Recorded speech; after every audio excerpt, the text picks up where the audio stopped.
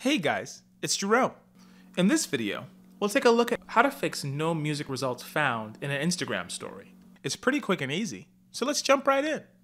First, we're going to navigate to Instagram. Once we get to Instagram, we'll click Profile, Settings, and then we'll navigate to Account. Inside Account, we will then click Switch to Professional Account. After we click to switch to professional account and fill out what needs to be filled out, then the problem should be fixed. Hope this video was helpful. If you have any questions or concerns, let us know in the comments below. And as always, don't forget to like and subscribe.